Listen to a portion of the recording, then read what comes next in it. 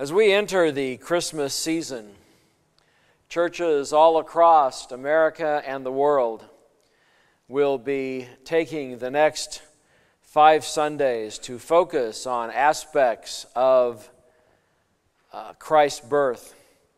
Today is the Advent, or the interruption of hope. Then we have peace, joy, and love. And then the theme of Christmas Eve is light, when God sent light into the world. And when we look at each of these aspects of the birth of Jesus Christ, we can see how the world pushes against them. We can see how the world is a place, for example, where there is no peace, where there is no love, and certainly no hope.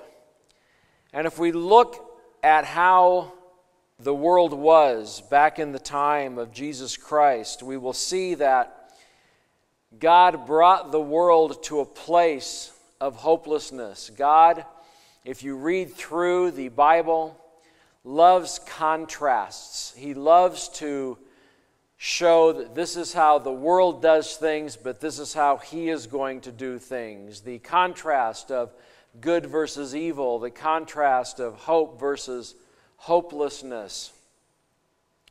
And when we speak of hope, hope in the biblical sense means a favorable or positive view of the future.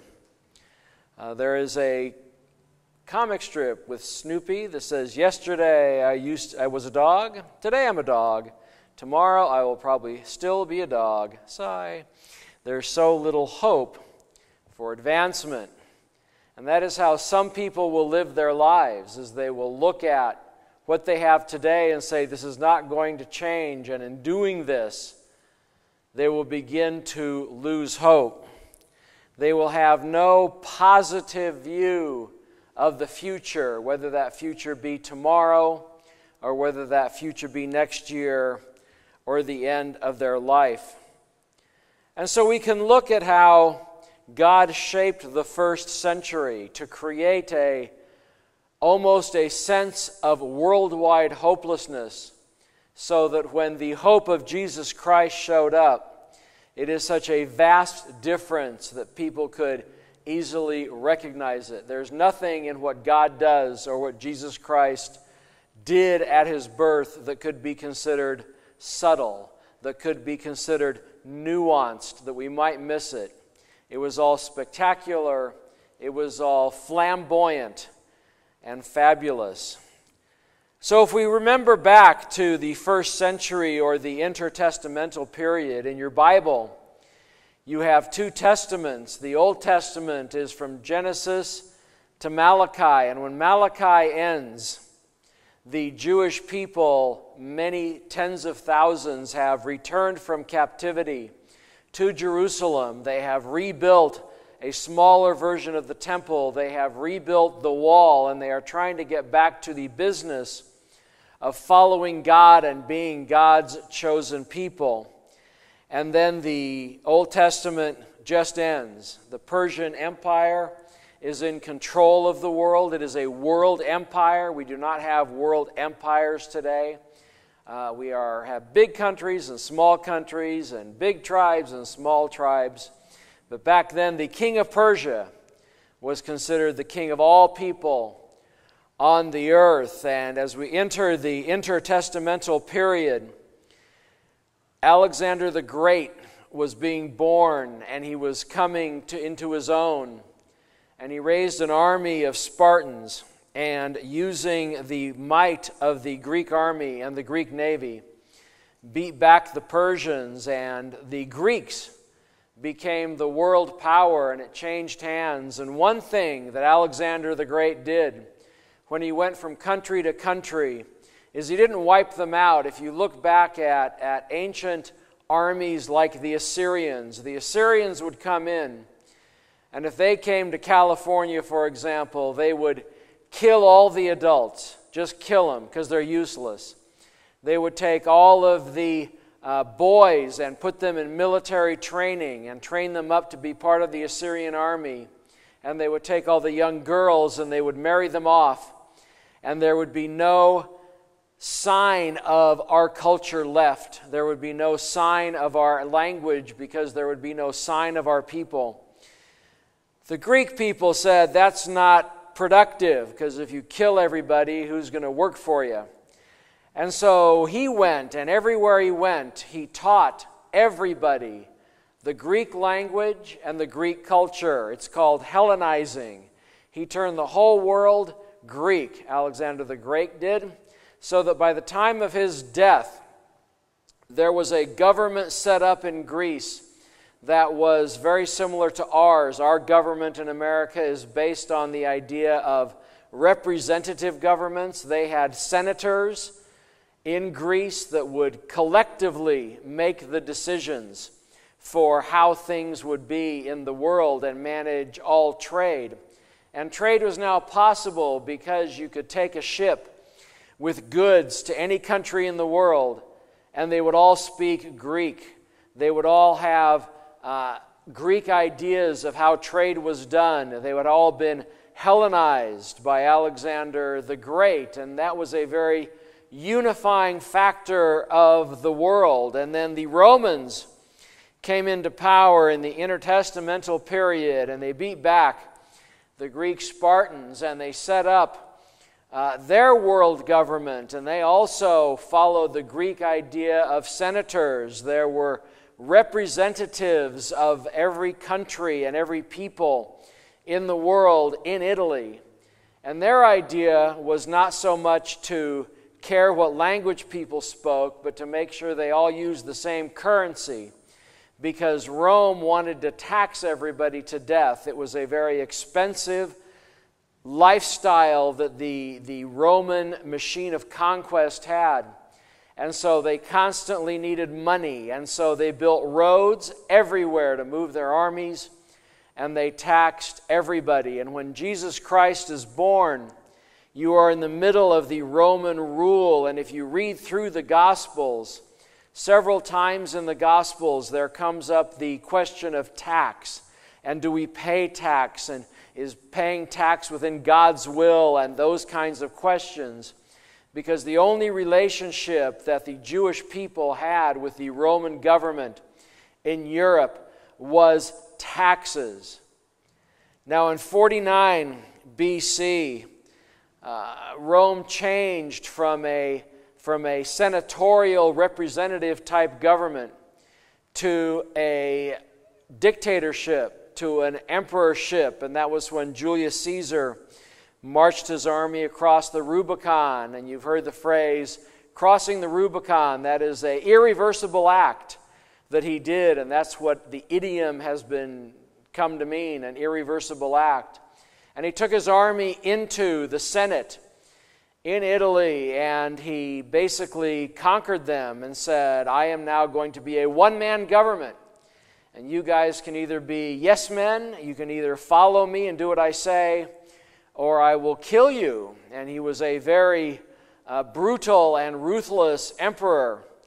And emperors followed him, usually by killing the previous emperor. And we know that Julius Caesar was actually killed by the senators because they didn't agree with his politics. But then another emperor rose, and you have Caesar, which means emperor. Augustus is in charge when Jesus is born. And if you read the story in the book of Luke about how it is set up, Mary and Joseph were betrothed. It was probably an arranged marriage. They were engaged from the time they were probably 8 or 9 years old. They were destined to be together by the two families. They were poor families, so it wasn't a marriage for money, but it was a marriage for strength of family, families that have similar beliefs, that have similar ideals in the Jewish culture.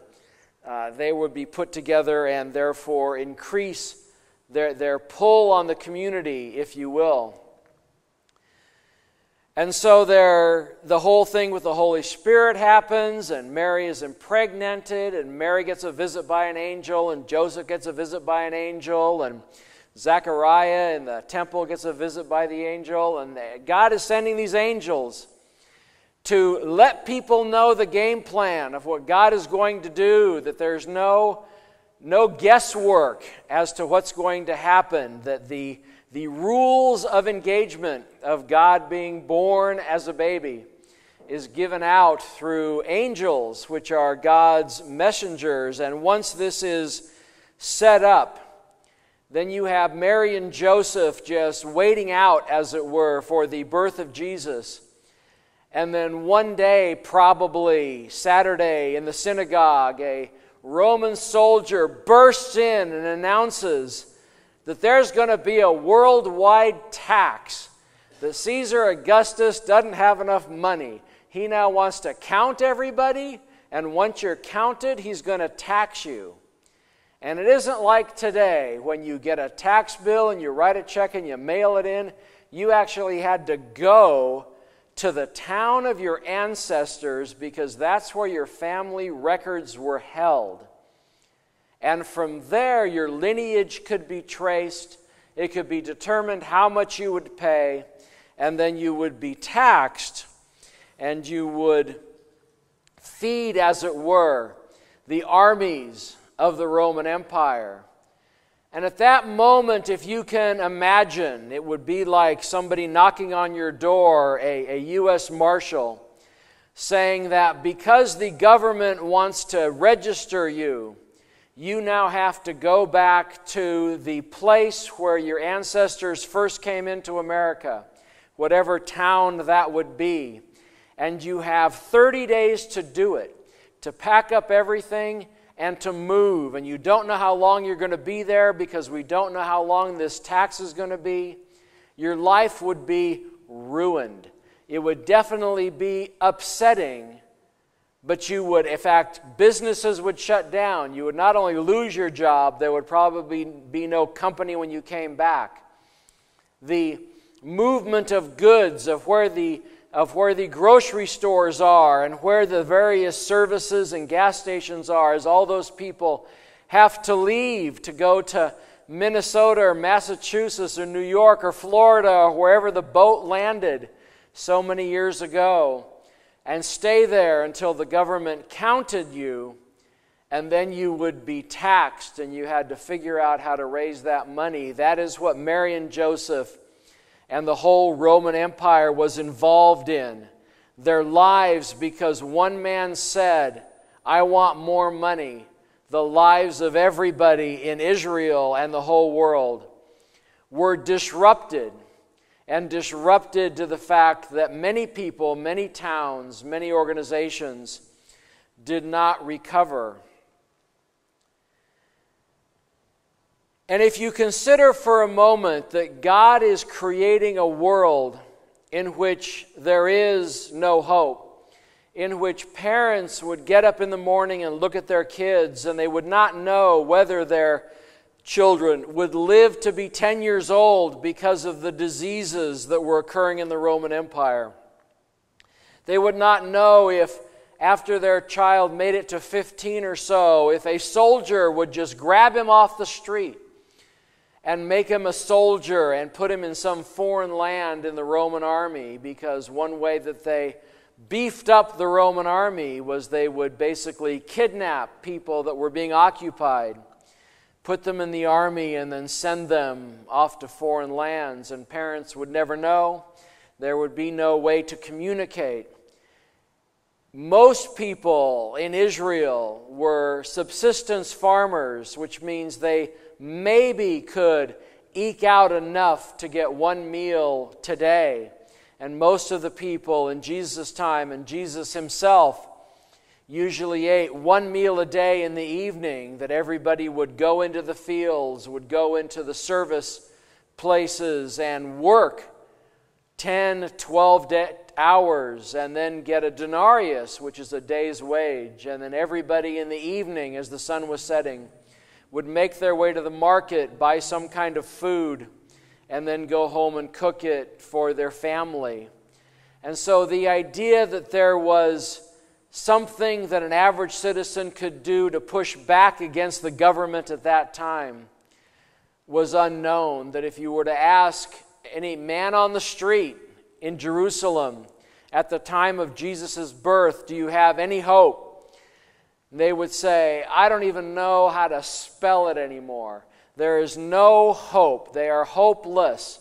Hopeless, a negative view of the future. If hope is a positive view of the future, then if you are hopeless, if you have no hope, then you are pessimistic. You have a negative view of the future. You feel that there's no way it can get better. There's no way that this can be fixed. All you got to do is survive until your kids are grown, and then you can die in peace, was basically the view of most people under the Roman Empire. Life in that time was capricious, it was arbitrary, it was unpredictable, and there was no evidence that anything was going to change, because every time an up-and-coming Caesar would kill the last one, then that one was more vicious or more mentally ill, until you get to ones like Nero, who burned the city just to blame it on the Christians, to turn political power and political opinion back to him. The idea that you would sacrifice your entire country just for political power is what people saw in the Caesars, is what people saw in the emperors. And so in a time of great hopelessness, in a time of, I have no idea what tomorrow's going to hold, tomorrow's going to be worse than today, was the thought. These angels start showing up, talking to the main characters in the story, and God's number one message is that He's back. And He's back with force, and He's back with His Son. And the banner that His Son will carry His whole life is one of hope. Because for the first time in the history of the world, I can look to the future and I can be positive about it. I can look to the future and have a favorable view of it, because God is now working in the world. And so today, is the message of hope still a valid message today? Today in America, it seems that everything is political. You have to pick a side, and if you pick the wrong side, well, all hope is gone. And people may get up there and say that they will bring hope. The politicians can promise all sorts of hope. And what they're saying is that if you vote for them or support their programs, then you will have a favorable future, that things will work out for you and your tribe and your group and your side, is what is being said. But when you have everything is political, things can change in a moment, and some strange accusation or Facebook post can turn things around almost instantly with your champion in Washington. And that hope disappears when they disappear, because if they're being accused of things, then there's a good chance that if you still vocally support them, you will be accused of things. And it is difficult for people today, and I read stories of parents who say they don't know how to raise their kids in a political view. And these are people clearly without God, because if you're trying to raise a son or a daughter to pick the right side, or to publicly make this point or that point, and you guess wrong, then all hope is lost for your child to have a place. But if we take Jesus Christ, and the message of Jesus Christ is hope today, because when we preach Christ, when we lift up Jesus Christ, when we witness and give the gospel, it is a gospel of hope.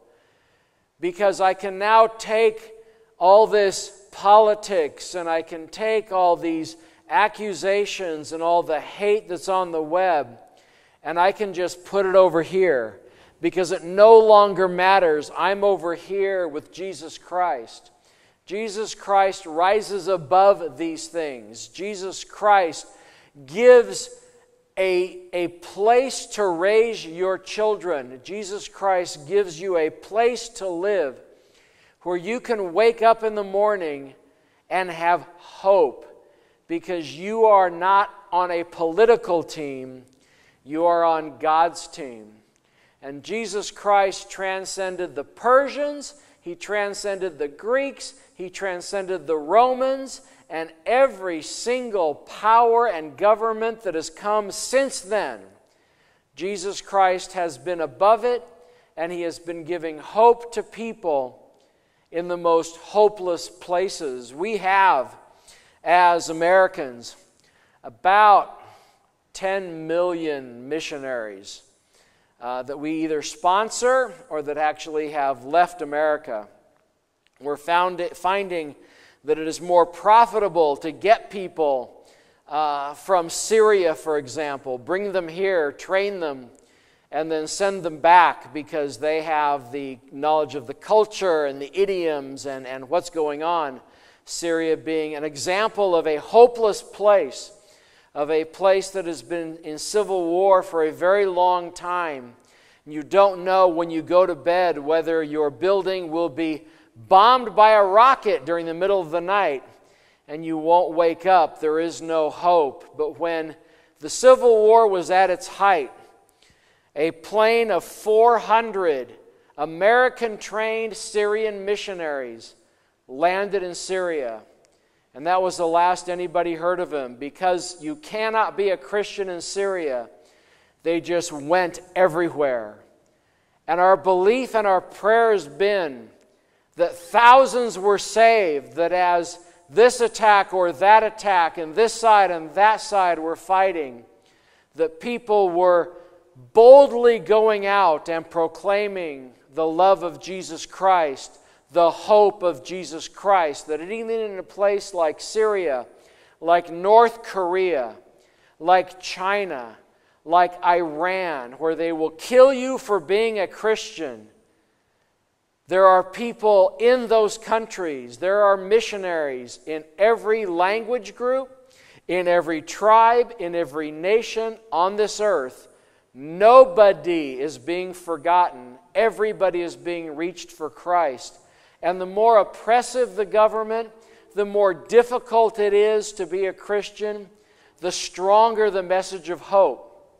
Because what they bring is that the Iranian government has no hold over you.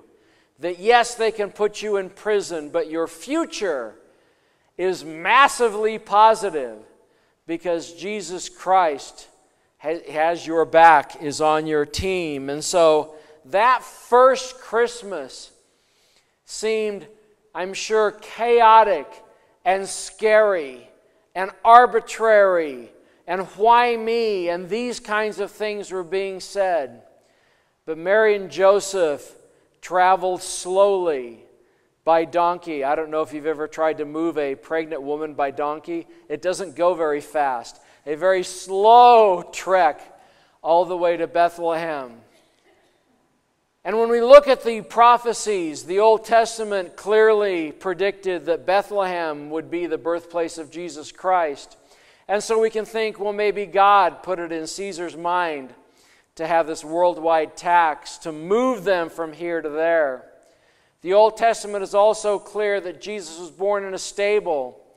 And so God probably moved lots of people into all the dwelling places in Bethlehem, so that when they showed up, there was no room at the inn to move them into the stable. Would Mary and Joseph have wanted a nice, warm, enclosed place to have the baby? I'm sure they did. But God wanted them in the stable, because God creates contrasts, not the way the world does it, but the way He does it. And at this Christmas, our opportunity is simply this: to look to God, to have a massively positive view of the future, because we are God's and He is ours. And on this Christmas, we can study and learn and pray that God will give us hope. That whatever your financial situation, whatever your health situation, whatever your age situation, you can know beyond a shadow of a doubt that tomorrow is going to be fantastic because Jesus is yours and you are His. And you have that one thing the world can never give, and that is hope. Hope, unbelievable, perfect hope. Let us pray. Lord God Almighty, you started this process back at the foundation of the world. It came to a head 2,000 years ago with the birth of Jesus Christ, and your hope continues on today. We know that you are in the business of hope, and as such, we are also in the business of hope. Hope is our business. We are purveyors of hope because the world can offer hope, but it will only last a few hours or a few days at most. When you offer hope, it is eternal. When we believe in Jesus Christ, above all, everything, our future is greatly positive and favored. Lord, we thank you for that, and we ask your blessing on this Christmas season. I thank you for all that you have done for us during the year, and as the year comes to an end, teach us to praise you and to give you all the glory. We ask all this through the blood of Christ. Amen.